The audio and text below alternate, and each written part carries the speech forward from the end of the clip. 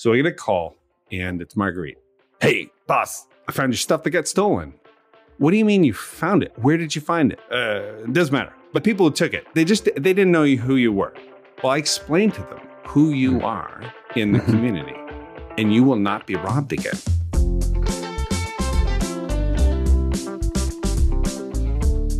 Hey there, if you've joined the podcast today, my name is Chris Jarvis. I work with companies on employee giving and volunteering programs. And my name's Jake McIsaac. I spend a lot of time thinking about public safety and restorative justice. So we are having conversations here that we've been having for 20 years. Yeah, the only difference now is we press record and share it with you. Thanks for joining us.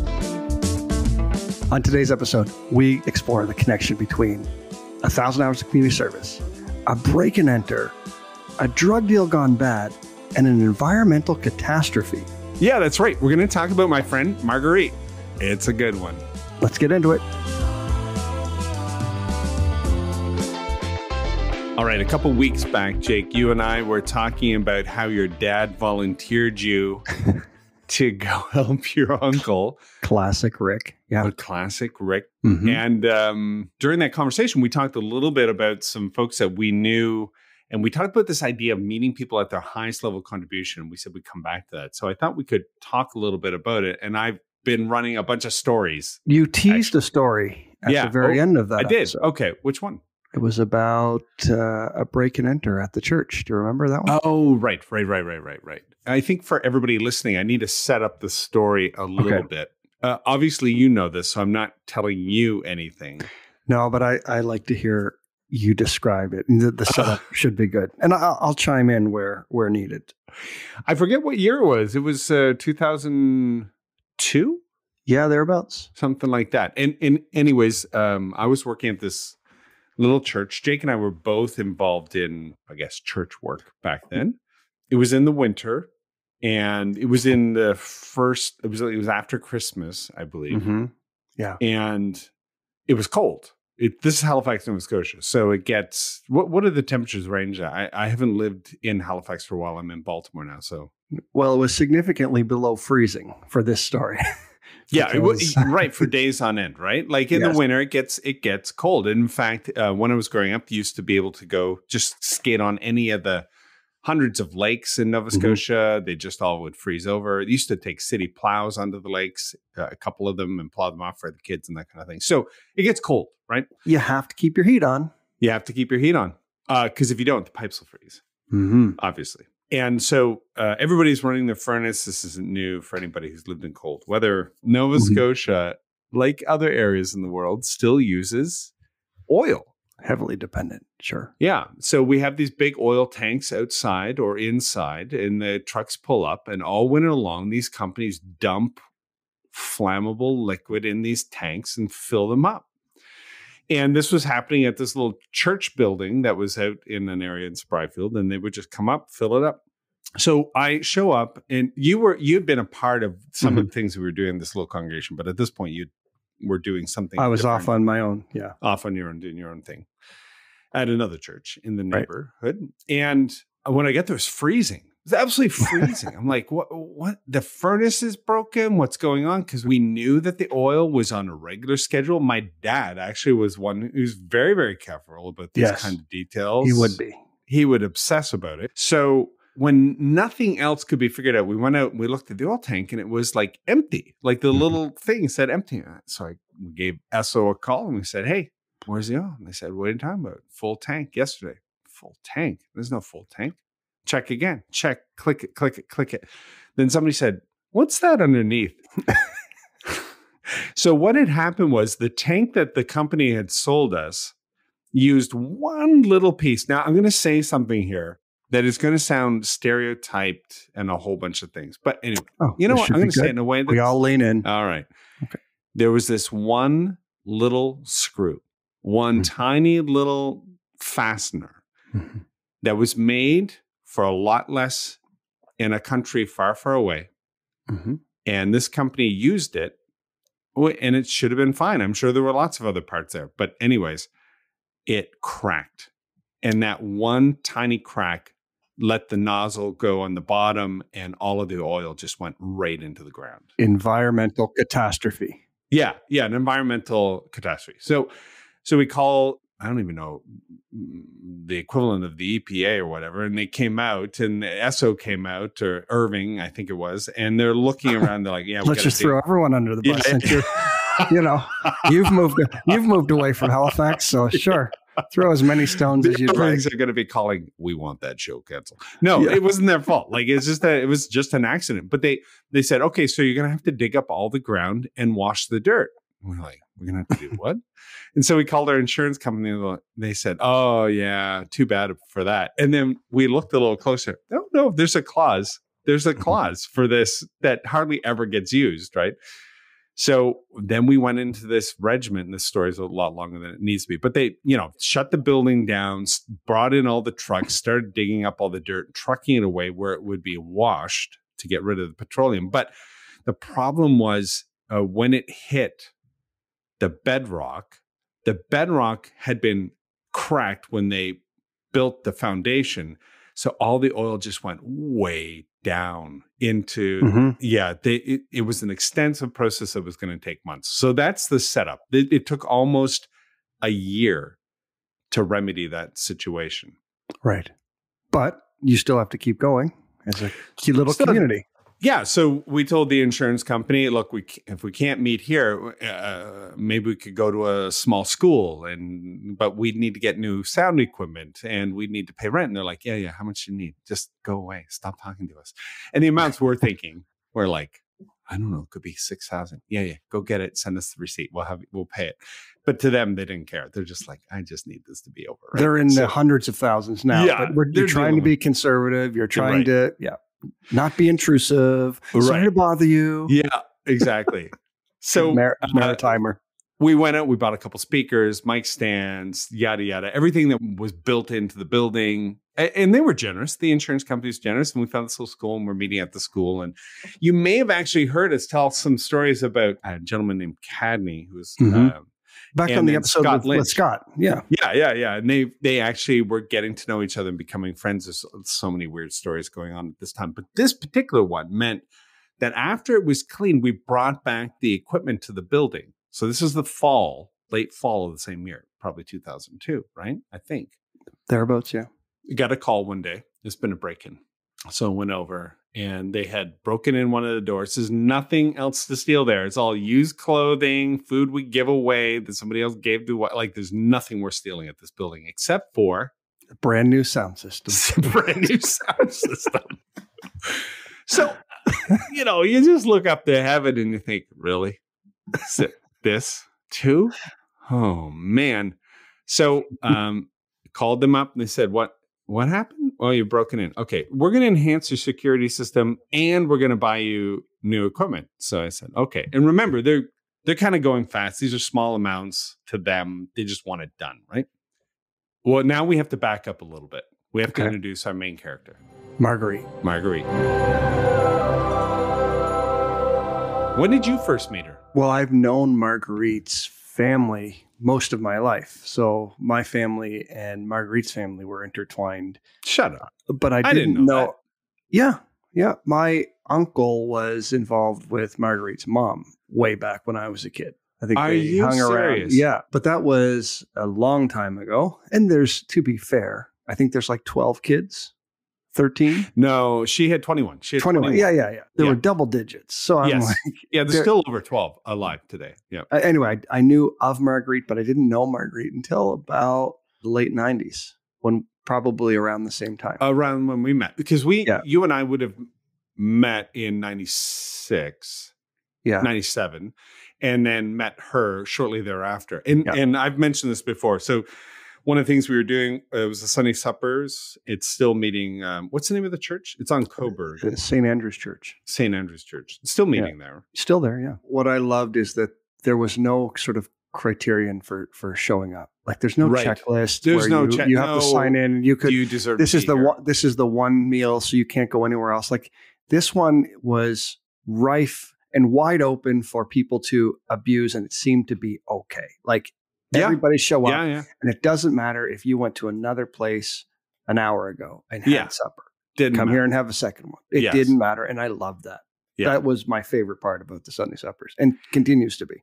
One of the things about Sunday suppers that I appreciated was there was kind of space for everybody to be met at the highest level of contribution. And so we would do a brief just before the meal. And in the brief, we would present what we call the Disorienting Dilemma, which was meant to get people to a place of curiosity and openness by helping them sort of framing an experience where maybe their experience was not going to line up with their expectations. And we began that right in the brief. Like, you're here to serve a meal, but we're not here to fix the poor. They're not a problem to be solved.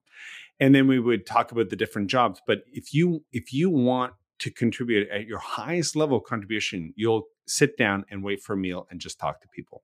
I know you're here to volunteer and you're here to help, and I hope a whole bunch of people do. But if you could find the courage to go out and sit down and talk and eat, I promise you there's no greater contribution than yourself and just your presence as a person and the dignity that brings to other people. That's way beyond a meal. I think courage is exactly the right word, because folks were not afraid of anything other than being rejected.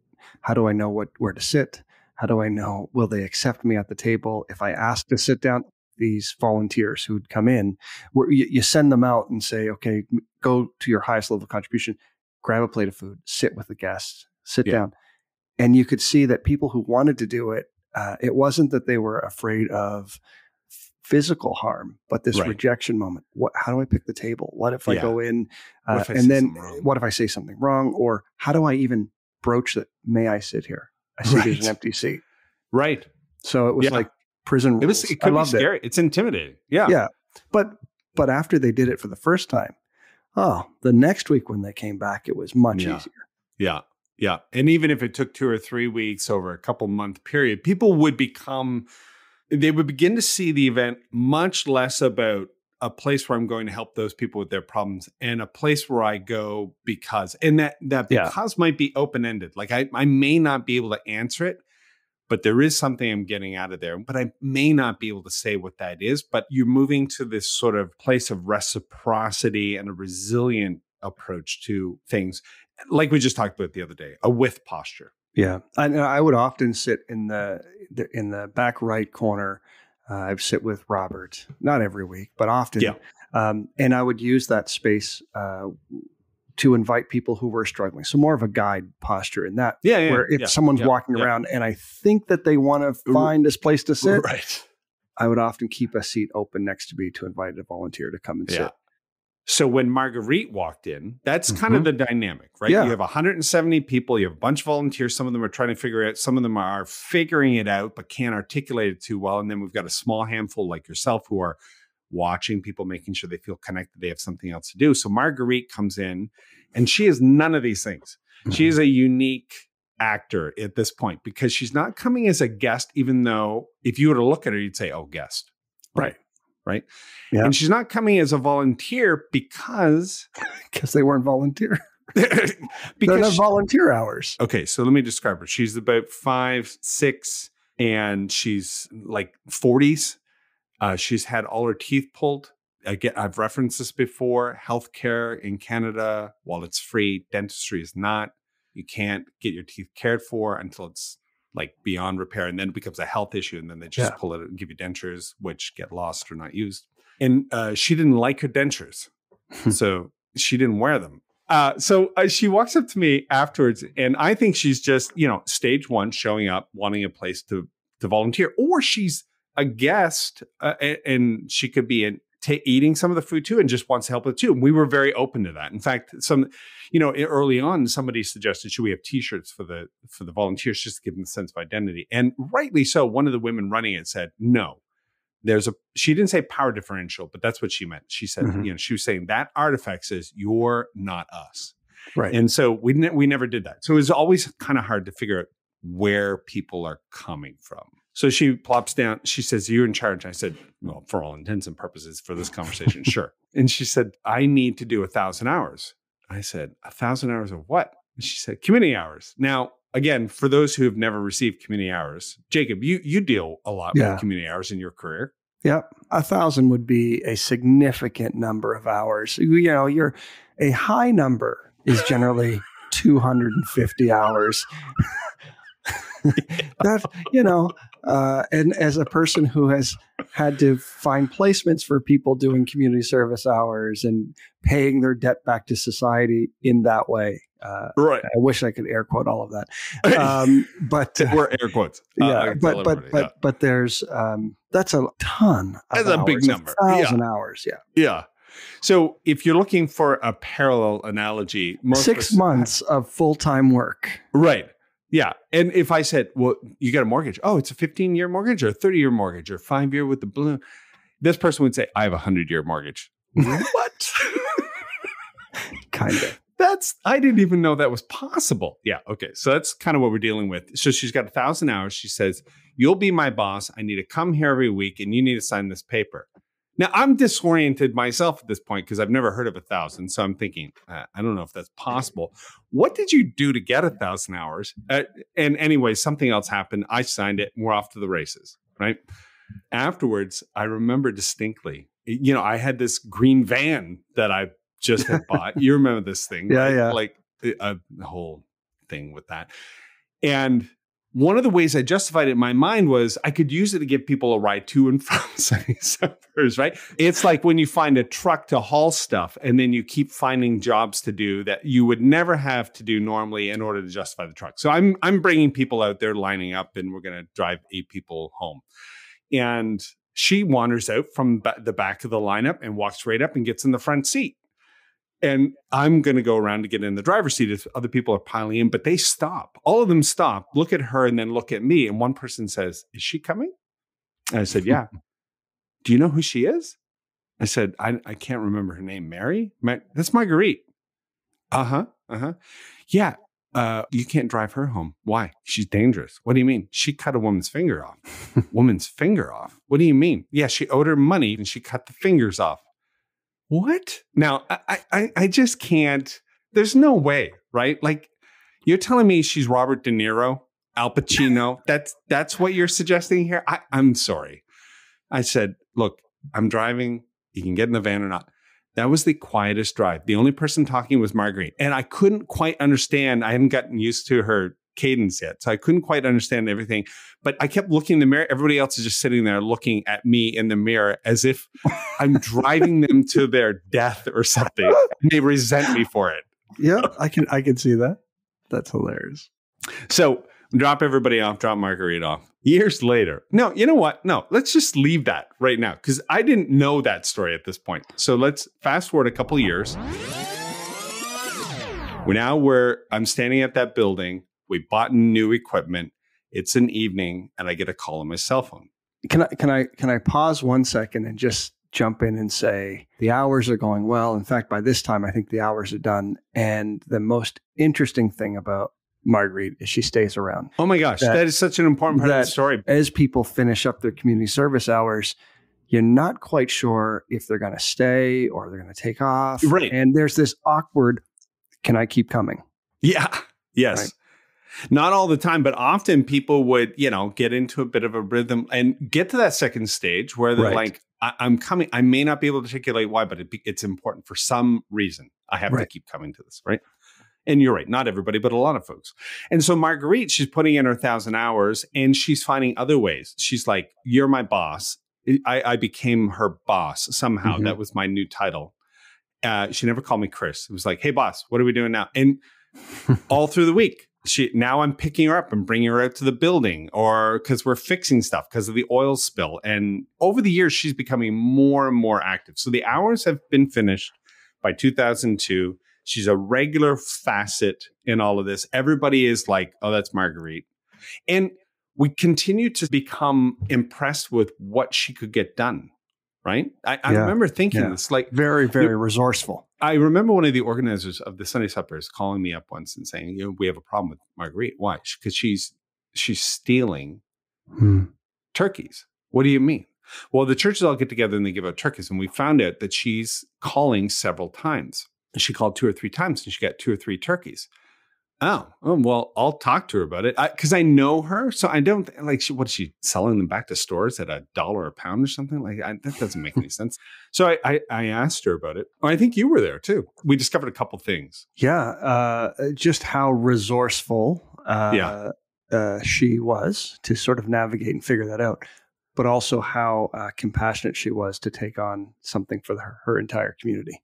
Yeah. Because she wasn't 2 or 3 turkeys. It was like 23 turkeys. Yeah. And she was giving them all away. She was the turkey plug. Everybody was getting hooked up. Everybody in the block. Don't worry about that deer. I know a place. So in an interesting way in the community, and instead of having everyone come to sign up for their turkey. At a church that they could find on a list that you had to, I don't even know how big, it's all they word did. of mouth. They may not have had relationship. Maybe they would have been intimidated to go. Maybe they just would never know. She just sort of solved for all of that. Yeah. She became the distribution center. There is no supply chain issues. She solved them all. You tell me what you need and you will have your turkey and I'll take care of you. And I was and continue to be blown away by how simple and relational that approach to community care was. She just figured it out. And then, of course, the system folks had a problem because they lost track of turkeys. Yeah. No. That's not the way. We're not going to have one person. There's no order here. There's no order. Right. But this simple idea of meeting people at the highest level of contribution meant that as you lived in relationship with people and saw them step up or learn something new about them, you could adjust things. You could ratchet up and go, oh, that's the level they're contributing at. Mm-hmm. I'm not going to treat them, despite all the stereotyping and despite everything. Like if you look at her, no teeth, no education, no job career to speak of, health issue after health issue after, she's just a long list of deficits. Yeah. But if you know Marguerite, she's the power broker. She's the connector. She's the ligament in a part of that community that could do things that nobody else could. That in the end outperformed police in Nova Scotia. And so that brings us back to our story. So I get a call. Jake, you and I have talked about this so many times. So if I miss a detail, you jump in. Yeah. Right? Okay. So I get a call and it's Marguerite. Hey, boss, I found your stuff. I'm like, what stuff? Your stuff. The stuff that got stolen. What do you mean you found it? I'm thinking that's a pawn shop. The side of the road? Often I experience disorientation in the first part of a conversation with Margaret because I'm like trying to catch up with, I don't know what we're talking about. Yeah, I found your stuff. Do you want it back? What stuff, Marguerite? The 2 speakers, the microphones, the stands, the keyboard, and a few other things. Where did you find it? Doesn't matter. But they took it. And then she said this line, they didn't know who you were. I said, what? The people who took it, they didn't know who you were. I told them who you were. It won't happen again. What do you mean it won't happen again? Well, I explained to them who you are in the community and you will not be robbed again. And when she said you will not be robbed again, she said it with sort of an authority that I have very rarely experienced. It's sort of like you can take it to the bank. This is going to be this way. Because she was connected to a community that was kind of in charge of the non-system community, the parts of society that refuse to operate within the good law and order of those of us who are in power, right? And so within that community, there's hierarchy, there's do's and don'ts, there's guidelines, there's all of that. We all organize as human beings, right? Right. Some of us are in the official system and some of us out of it. And you and I began to realize the level that she operates in the alternate or the shadow system in Nova Scotia.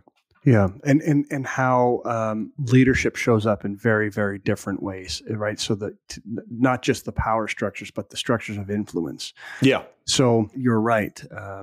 Police, through their tactics, could tell you to, or insurance companies, buy a better alarm, maybe get some cameras. Police will do extra patrols. Yeah.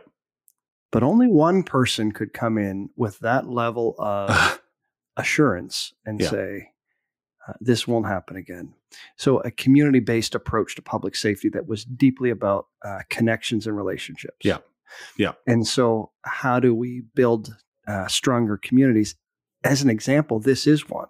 This is one that only got to that level where she could so confidently dispatch your concerns around being robbed again. Not that I think you were concerned, because the insurance company was probably going to come through a third time. So probably didn't understand that she was really protecting the insurer from another claim. To that point, I called the insurance company up and I said, we just bought this stuff, but one of our congregants can get he said, I don't want to hear it. Just keep it. Yeah. I don't want to get involved anymore. Okay, fine. But it is interesting how without those early steps of being at the Sunday suppers, saying yes to 1,000 hours, that conversation could never have happened. That conversation was planted 2 years before. Yeah. And what made it possible was not the completion or transaction of those hours being completed, but actually how the pathway to being part of that community and part of the family and part of that whole. And you kind of have to have a place for people, right? I think that's the point you're making. In your community, you have to have a place for people who don't fit what you may have anticipated. So I have my own Marguerite story that I remembered that was similar to yours. About 3 years ago, I get a phone call from Marguerite, 2019, 2020, something like that, just before the pandemic. And she says, yeah, it's Marguerite. I said, yeah, I know. I could tell. Distinct voice. So Chris said, I was talking to Chris. Was he talking to you?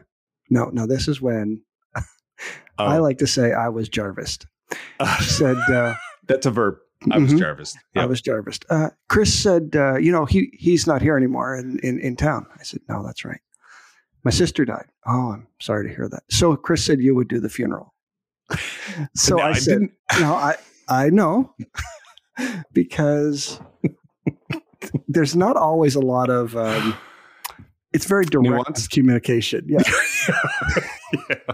So I said, I tried to be nice and say, well, okay, so a lot has changed in my world and in my life, and I actually don't do that anymore. I'm not a pastor. Oh yeah, sure you are.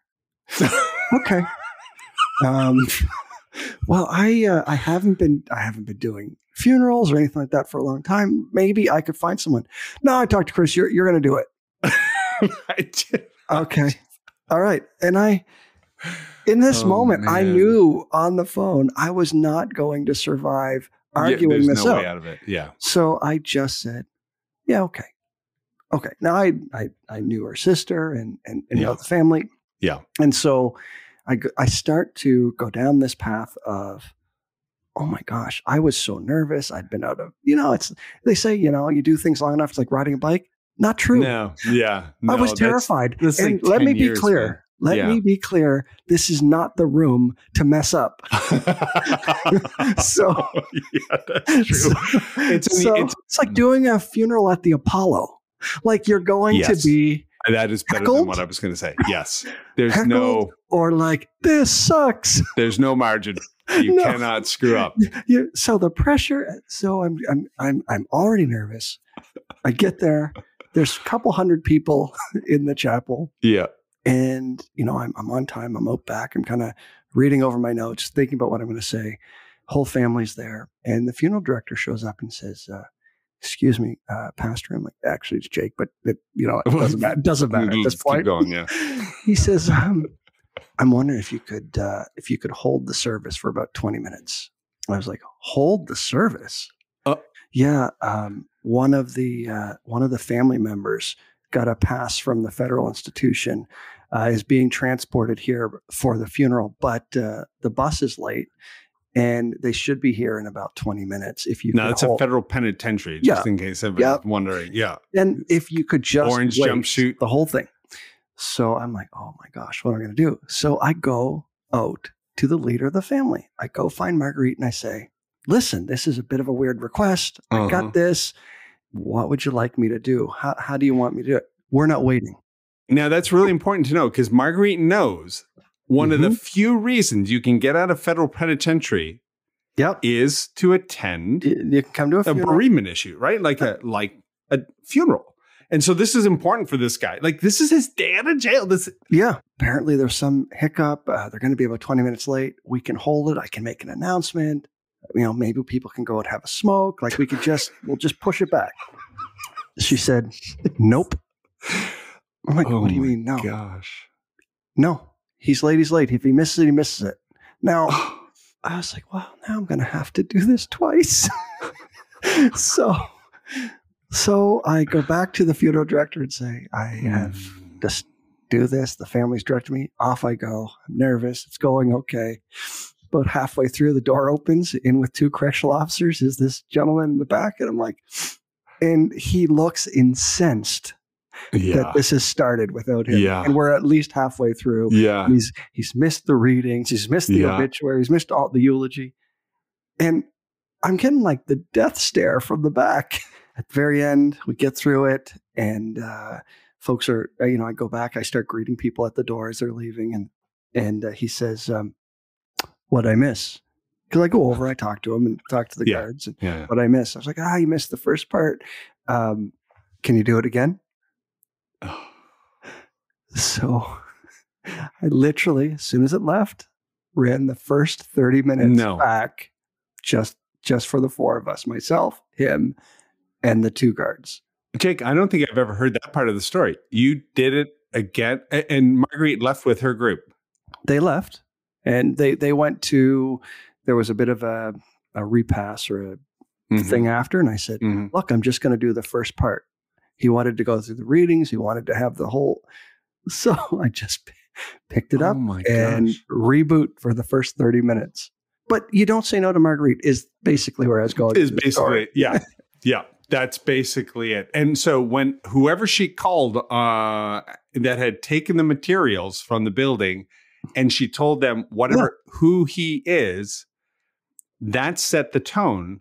That person did not say no either. That person didn't say no either. And I know who she was talking to. I know an idea of who she was talking to. People who don't listen to too many other people for anything ever. They're serious people. She didn't call the people who did the B&E. She called the people who are in charge of B&Es, if you know what I mean. Yeah. But I think that was she had a very unique set of skills and that she was willing to contribute wherever it was possible. And so if her ability is to have conversations where people don't say no, that's how stuff gets returned. That's how turkeys get given out. That's how funerals get done.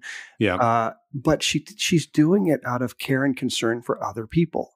She is. She fundamentally is. But you wouldn't know that if you didn't take time to get to know her. That's right. You would always assume bully. You would assume brash. Yep. And actually, in each one of these stories, she's actually making it better for others. That's exactly right. So the one thing I would never, ever describe Marguerite as needy. Not once. I would describe myself as needy. I'm very needy in a bunch of different ways. You definitely are, Jake. We could have a whole episode on your neediness. In fact, I'll write it. No. That might be a solo one. I'm not going to call it. You could just do it. Yeah. Item number 64. Yeah. So I want to wrap up one thing that we left the listeners with, which was she cut off this woman's fingers because of a cocaine issue. Back in the day, Marguerite had gone to jail for using cocaine, and then the government recompensed her for some abuses that happened to her in prison. It wasn't out of my thinking that something could be there. So 2 years ago, I'm with my mom, interesting connection with my mom and dad, 2 very conservative individuals, yet they got very involved to a degree in the Sunday suppers. And Marguerite became kind of part of my family now out there with my mom and my sister. She loved your dad so much. She really did. She really respected him. And he was so business and get to it. It totally fit her approach. And weirdly, one of the families that adopted, it did fit, right? They got along. And she never took offense to my dad. Lots of people would. The way he was kind of gruff sometimes or came across that way. He wasn't like that. He was very generous and helpful too. But weirdly, they both were similar. And the irony was, in my mind, she was in the foster care system. One of the families that took her in, she took their name and the last name was Jarvis. It was in the Black community. And she was raised by the Black community. And Jarvis is a popular name in certain parts of the Black community, different parts of the world. So her last name often came up as Jarvis. So Daryl Jarvis and Margaret Jarvis, and nothing alike, but so similar in so many ways. So couple of years later, I'm down there. We're dropping off turkey, ironically, for Christmas to her and taking her some potatoes and things she called my mom she needed to give to friends, but also to use. So knock on the door. Hey, I haven't seen you for a long time. It was great. It's same kind of house, public housing. It's in the pubs where you actually lived for a while. Yeah. Very smoke filled. Everything that you would imagine if you've had any experience with a broader set of communities than maybe just the middle class white one that you grew up in. And I said, Marguerite, before I leave, I have a question that's been bugging me for over 10 years now. She said, what? And I said, did you cut off a woman's finger? What? Did you cut off some woman's finger about she owed you money for cocaine? What? No. I cut off all her fingers. Yeah. What? Yeah, I cut off all her fingers. What do you mean? And she didn't owe me money for cocaine. She wanted some and she was coming at me to take it. And she had a knife and I pushed her away and I picked up the knife. And when she went to hit me in the face, it was in my hand and I just blocked her swinging at me.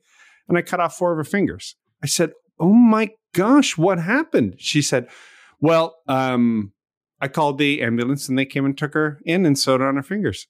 Are you serious? Yeah. Okay. So where is she now? Oh, she's a friend of mine. Yeah. She came and apologized a year later and said, I shouldn't have done that. It was my fault. Did you ever apologize for cutting off her fingers? She said, no, that was an accident. Yeah. I just all right. And she just moves on. And this friend apologized to her. So she is a very influential person in this space. And there's one other story where she actually saved me and my family's life. We'll tell you that story some other time. But out of all of this, Jake, the thing that stands out, and I think one of the reasons we wanted to talk about it in relation to the previous episode about your dad being met at highest level of contribution, which was send my son to help out. But then when you were there, you figured some things out with your uncle and you kind of stepped up to that role too.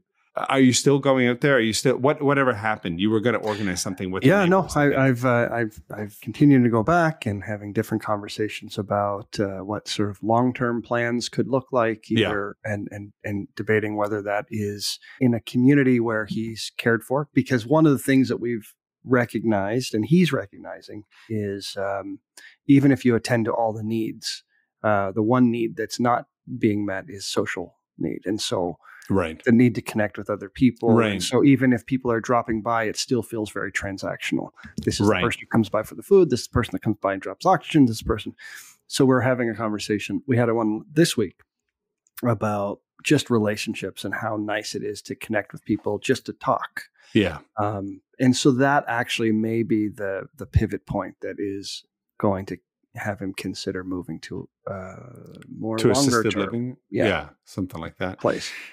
You know, when we think about meeting people at the highest level of contribution, the 3 stages really helps us out because we don't ask people to contribute more than they're able to. If you've just shown up at the Sunday suppers, I remember my first time, just tell me what to do. Sweep, do this, do that. I don't know. I don't even know if this is for me or not. I was casually curious. I was not there for meaningful discovery, meaning I wasn't coming back like I'm getting something out of this. I didn't even know what it was about. And I think sometimes, you know, when we talk about helping in volunteers, either we're working with volunteers and we would love them to be second or third stage right away, and they're not, right? Even if they're third stage working with animals, working with homeless, they're going to start that journey out and figure it out and all that kind of thing. Also on the side of people showing up for the first time, I think we have to be comfortable with what our highest level of contribution is and not worry that we should be doing more or doing it differently, be open to it. Like you mentioned earlier on when we were talking about my dad, and his highest level of contribution was not to sit down with guests. I don't think he ever sat and ate a meal. No. Oh, no. That's inefficient. No, couldn't get there for his mindset, but he organized the hell out of all of the storage materials. It was catastrophe, and he brought it all out and organized it, and we never didn't have supplies.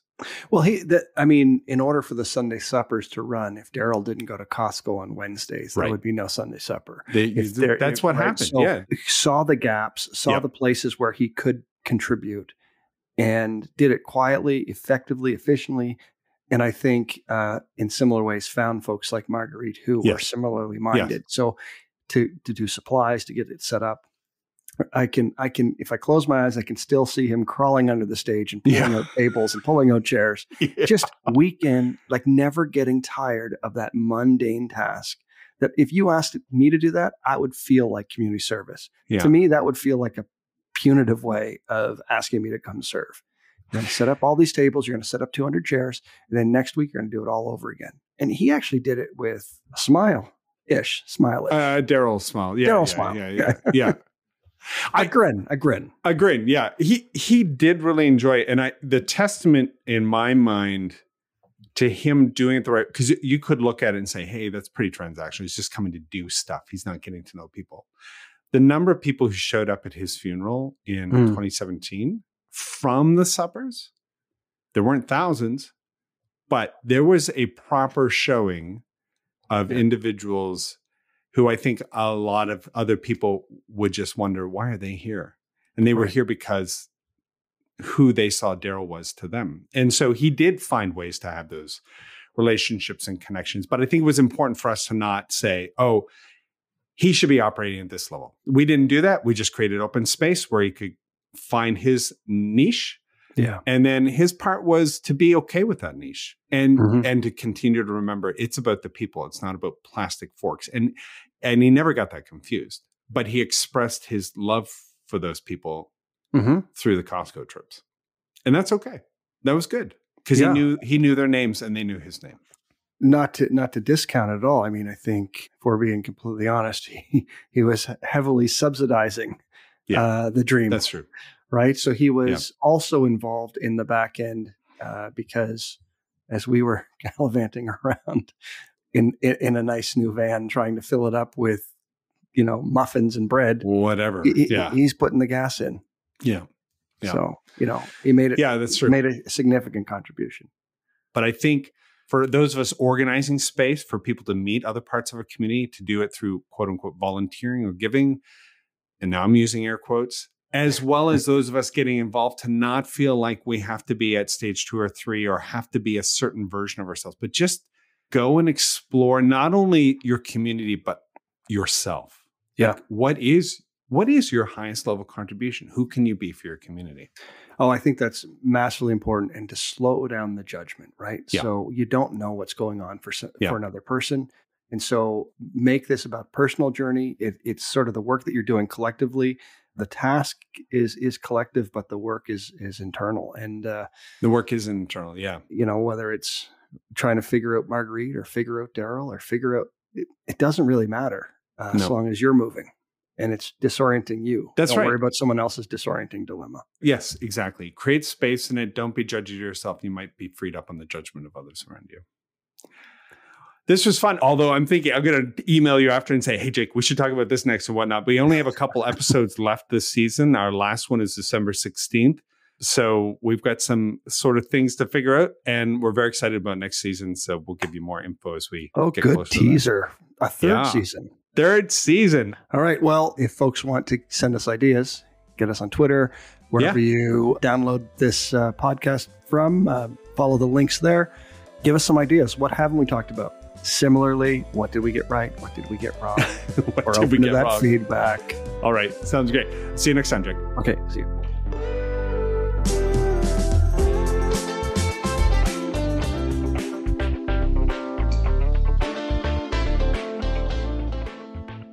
This has been a Podstarter production.